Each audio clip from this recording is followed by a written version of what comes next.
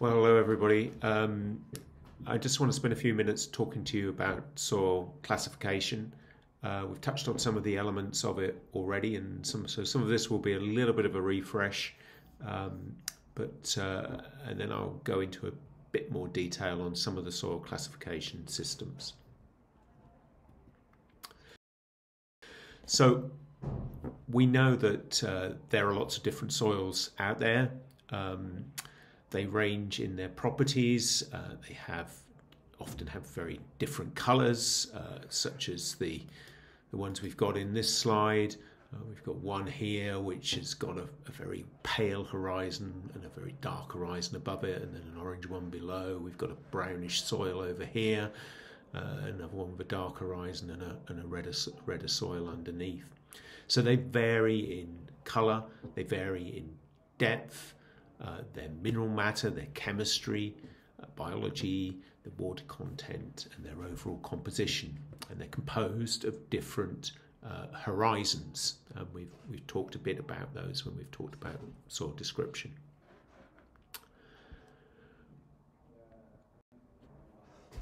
Why do we then want to classify them? Well, like many other areas of science, we're trying to make sense of the world. We're trying to bring like things together, as we would do with plants or with animals. And that allows us to communicate that information more efficiently. So we can then exchange knowledge with other people who have perhaps very similar soils. We can understand where those soils occur in the landscape, and that helps us to then map soils and again make that information much more widely available. It also allows us to communicate how we might manage different soils, because they will behave in similar ways. So it's a really useful thing to be able to do, but how do we do it?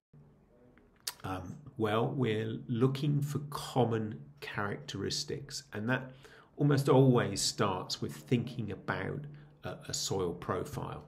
So in this case, we have one from Kenya, and you saw the guys digging the hole in the previous slide but one. And this is a soil which is very clay rich. We call it a vertisol. And it's characterized by these very long cracks, and you can probably just pick one out running down through the slide here. There's another one running down there, and they go deep down into the soil, and those cracks shrink and swell as the soil dries out and then re-wets again. And they're characteristic of this particular soil. And one of the ways in which we would classify this soil or name it as a vertisol. So we're often looking for these characteristics, and often they're associated with horizons. And many of the classification systems around the world use something called a diagnostic characteristic or a diagnostic horizon. And so this might be, for example, those cracks we just saw, or it might be that a soil is very high in organic matter. It might be saturated for part of the year. Perhaps it's been ploughed and modified by our own activities. These are horizons that would be very common in agricultural soils. And often we use a marker of phosphorus as helping us decide whether or not it's been human modified, since phosphorus doesn't occur in high concentrations in natural soils. So it's often associated with fertilizers or manure applications. We might have cemented calcium carbonate horizons, and the picture behind me here is of a soil from New Mexico, which has these very dense calcium carbonate horizons, which are almost like rocks, really. Well, they are like rocks that you can't break through, and so they inhibit the depth of the soil and the amount of water that the plants can access. In total, it's around about 25 different diagnostic horizons that appear in one of the classification systems. So that's the kind of diversity that we're looking at in terms of all those different horizons. I don't expect you to learn them all. I think it's worth having a look at some of them and thinking about them. But like me, if you are ever involved in soil classification, you're going to go to a book and look them up and check whether your soil properties match those of the horizons. Just as you would if you were classifying a plant, you would go to a flora and look up the characteristics of that particular plant to try and classify it. I want to introduce you to three classification systems. The one on the left is the soil classification developed by the Soil Survey of England and Wales, which unfortunately no longer exists, but is being maintained by Cranfield University, and they have a nice little PDF on their website which describes the higher level groups of the British classification. It's only 2 or 3 pages long, well worth a look. The other two here are international classifications. The first is the UN accepted classification.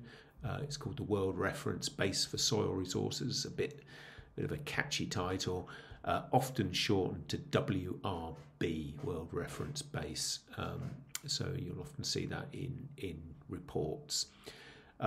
And that allows you to name, I think it's around about 25 to 30 different soils around the world. Very commonly used in Asia, Africa, and Europe, less so in the Americas. And the one that's used in the Americas is soil taxonomy. It's developed by the USDA, and there are 12 principal orders there, which you can see on the cover of this book, and you'll find a link to that booklet in the references that go along with this module. I prefer the World Reference Base. I think Phil is a bit of a fan of the soil taxonomy. So you can have a look at both of them and think a little bit about which one might be your preference. If we focus on the World Reference Base, these are the soils from the World Reference Base that we find in the UK. So you'll see there's a subset of that, 25 to 30 soils that occur here, and that's because of the soil forming factors which are active in the UK. So you think we have a fairly a temperate climate. We have parent materials which are very often quite young because they're often associated with superficial glacial deposits or fluvial deposits.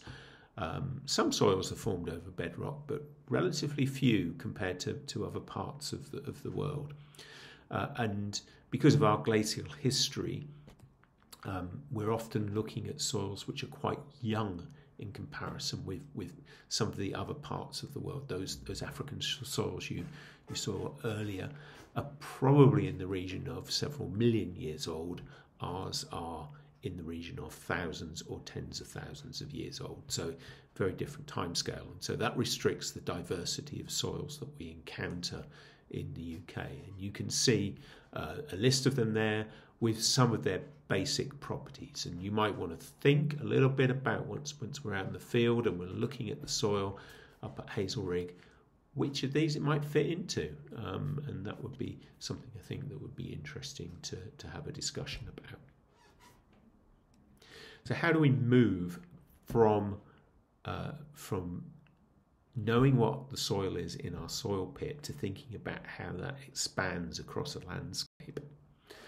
One of the concepts that people use, and you may see this, encounter this in the literature, is to think of soil as there being a kind of a basic unit of the soil. and that is a pedon, rhymes with head on if you want to remember how to pronounce it, and that's basically a unit of soil which is roughly 1 to 2 square meters, and then goes down to the base of the soil profile. And we then put those together, and the classical term is polypedon. Okay, so plenty of, a group of pedons stitched together.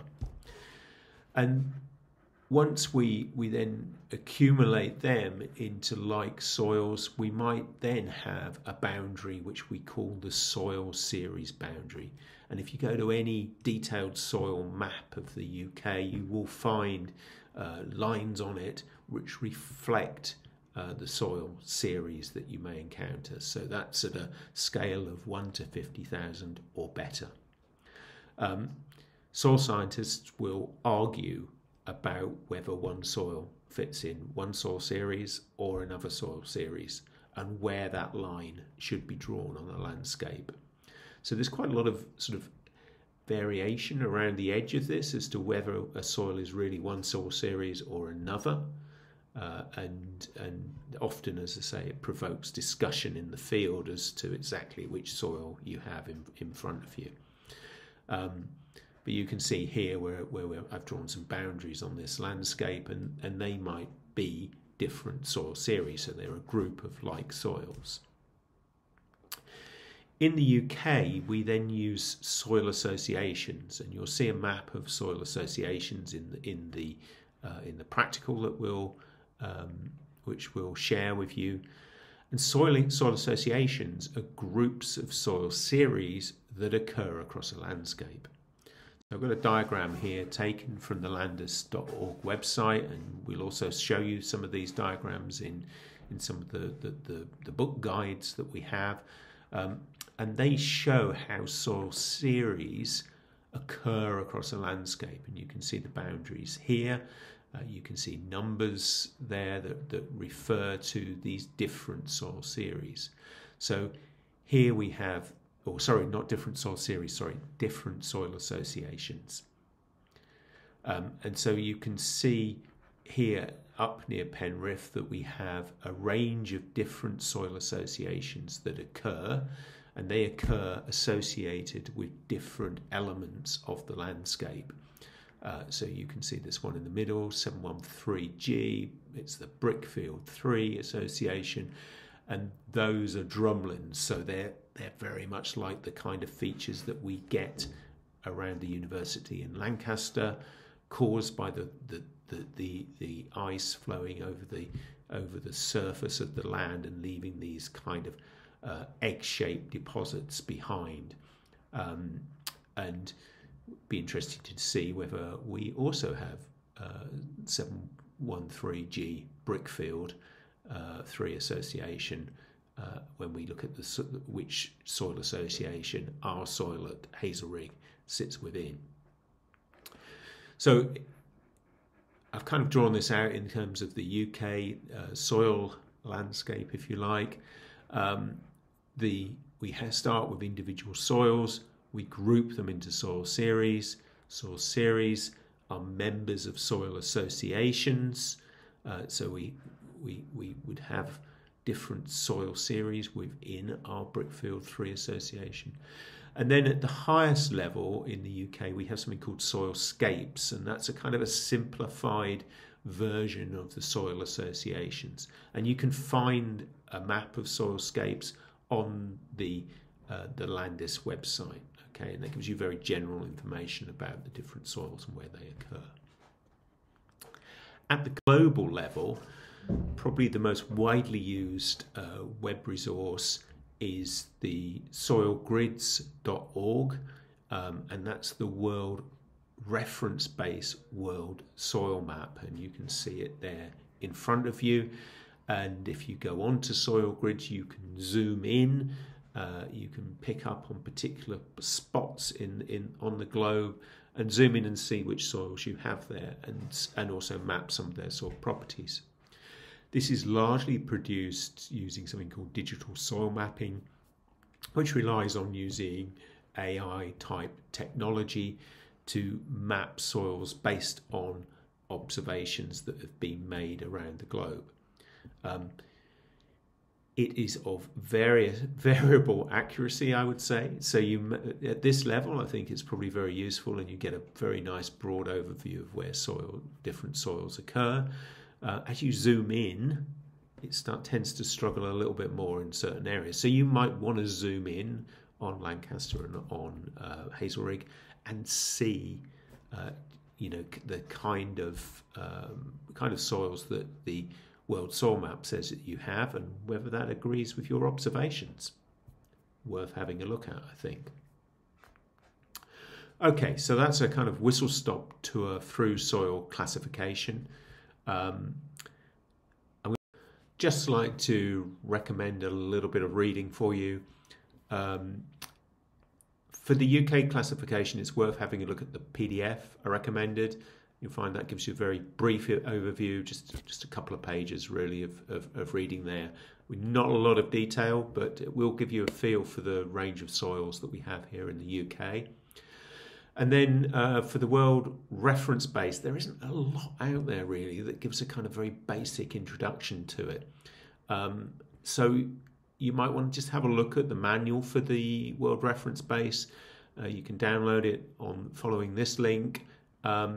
And maybe just taking in the introduction to the manual and just scanning just to get a feel for the range of soils. But it's a big chunky volume, and I wouldn't recommend that you try and read it all by any means. So just have a look at the intro for that. For soil taxonomy, there are actually a couple of chapters which you could look at, which detail that in a bit more detail. And again, I'm not necessarily expecting you to remember all the different horizons and the different diagnostic characteristics that they describe, nor the different soils. The one I would probably go to is number 5 on this list, which is chapter 3 in Brady and Wild's 2016 volume. You find a link to that below. It's online. The first kind of like 2 pages of that chapter give an introduction and cover some of the concepts that we've talked about in terms of source series, pedons, etc. And that's quite useful revision. And then it gives a bit more detail on the US classification.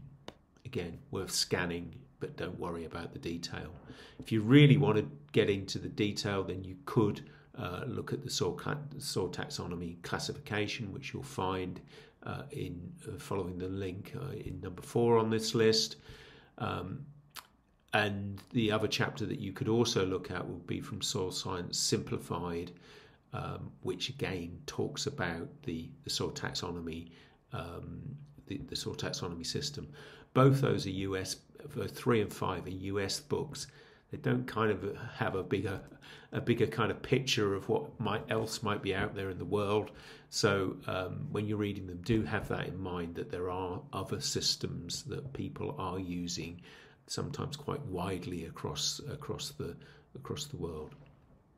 Okay, so that's a whistle-stop tour of soil classification. Hope you've enjoyed it, and I look forward to thinking about which classification system might suit our soil best once we're out in the field.